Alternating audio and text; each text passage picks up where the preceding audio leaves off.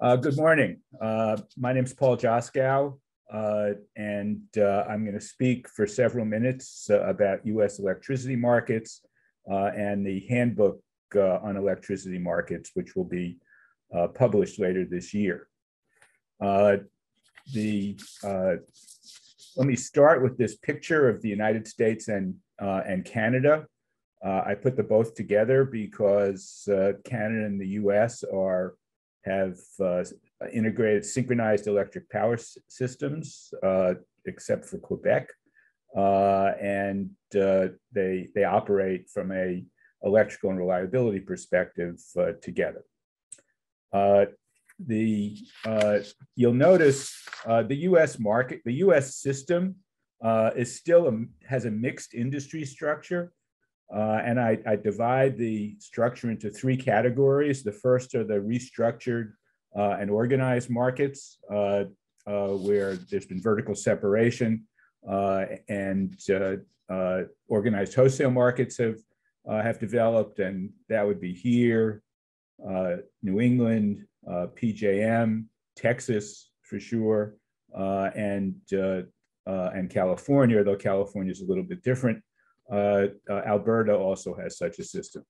The second category I would call partially restructured, along with organized wholesale markets, and those would be MISO, the Mid-Continent ISO, and Southwest ISO, where they've retained partially regulated vertically integrated utilities, which have various requirements to build or buy generating capacity, but that participate in an ISO managed organized set of markets.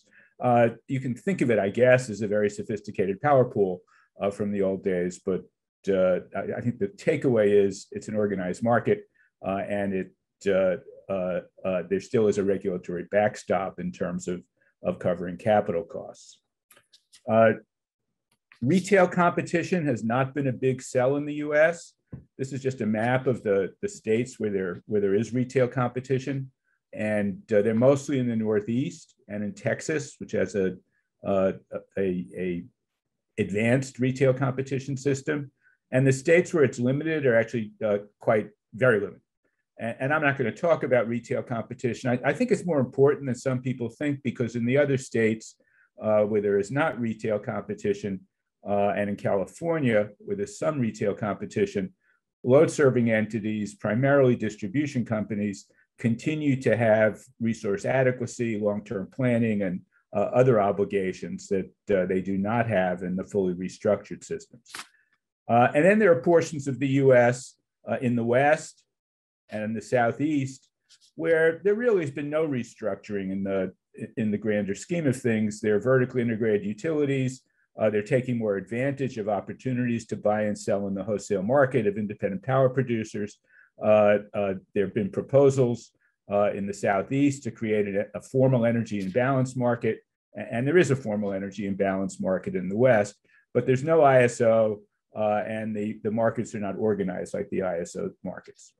So let me turn to the ISO markets in the Northeast, in Texas, or ERCOT, which is about 90% of Texas, and in California. These markets, the design is, I would say, based on around models of optimal investment, optimal operations along an economic dispatch curve, and pricing for systems that are dominated by dispatchable generation. And in the handbook, my paper with Thomas Olivier Liétoir discuss that theory. And the basic design, and it's fairly similar across the ISOs, is integrated day-ahead and real-time markets for energy and ancillary services operated by the ISO. And this is different from Europe, where the day-ahead market and the real-time operations are separated. The basic principle that's used in all of these markets is a security-constrained bid-based dispatch system, yielding a bid-based dispatch, an offer-based dispatch curve, and locational marginal prices. There are price and offer caps in all of the ISO market. And there's also some form of capacity remuneration mechanism, whether it's a capacity market or as in ERCOT, use of the operating reserve demand curve to build scarcity prices under certain conditions into the energy market, or in California, where the load serving entities have resource adequacy requirements and have to contract for enough capacity to meet some kind of reserve margin target. And then behind the scenes, there are market-based hedging contracts, long-term PPAs that have emerged, both with load serving entities, but increasingly also with corporate buyers who have made commitments to decarbonize their systems. And those would be companies like Google and Microsoft and Apple and Walmart and others. Frank Woloch's paper in the handbook discusses wholesale market design in general, and he's also quite expert on the California market. Bill Hogan's chapter discusses PJM, and Ross Baldick et al. Discusses ERCOT.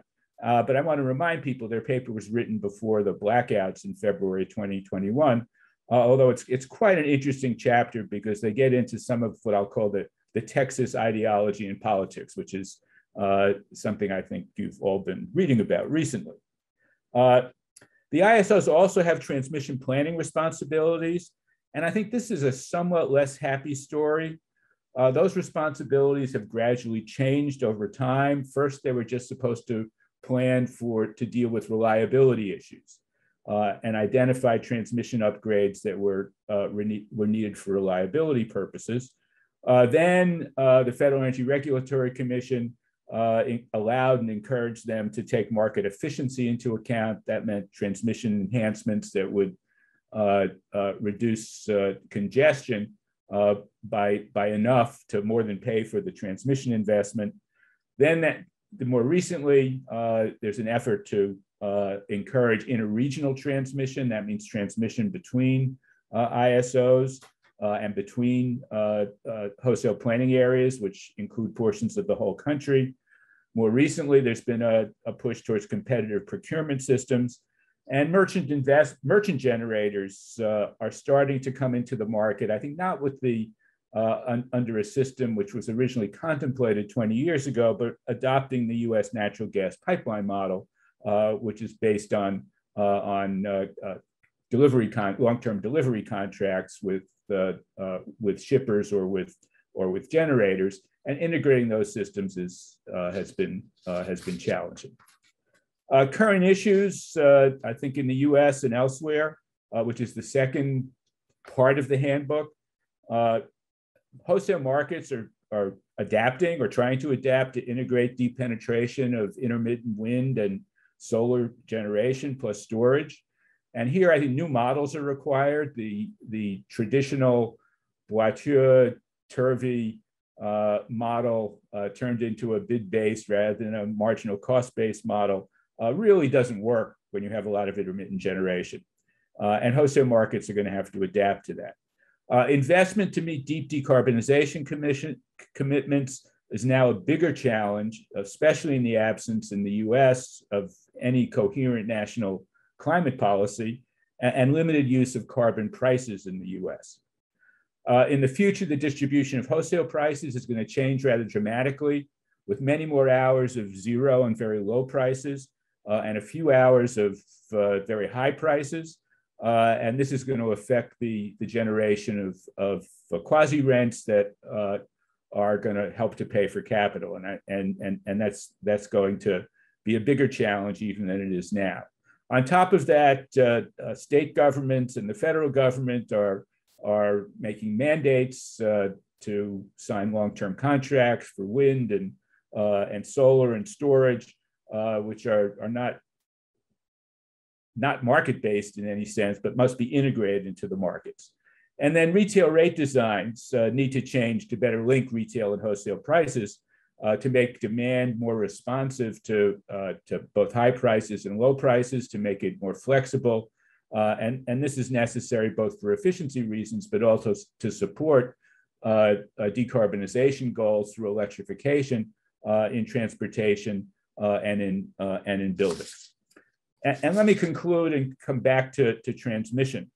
The best wind and solar resources in the US are not located where the bulk of the legacy fossil generators are, nor where their supporting transmission infrastructure is located, nor where the load is. So in the US, the best wind resources are here in the middle of the country and offshore here, and in some locations in upstate New York and far into Maine. The best solar resources are down here in the Southwest. There are excellent wind resources off the coast of California, but it's deep. And to exploit those, the developments in floating wind turbines are going to be required. The challenge is, how do we access and fully integrate investments in new generation in wind and solar at the best sites where the costs will be lower? And the answer is, we need significant investment in transmission to access these sites and to expand the geographic market areas so that they can be better utilized and exploited. I think that is the challenge everywhere. I believe we're behind Europe on this score, but people are beginning to pay attention to it. And finally, I just note that from a resource planning perspective and modeling for reliability, the old system of forecasting peak demand and forecasting generation availability, that's really got to go out the door with systems dominated by wind and solar and storage, and increasingly weather sensitive demand as buildings in particular are electrified. And here, new probabilistic models for assessing resource adequacy and reliability are going to be necessary. A lot of progress on this has been made, especially in California, but also in PJM, but there's still a lot to do. And I look forward to questions and comments. Thank you.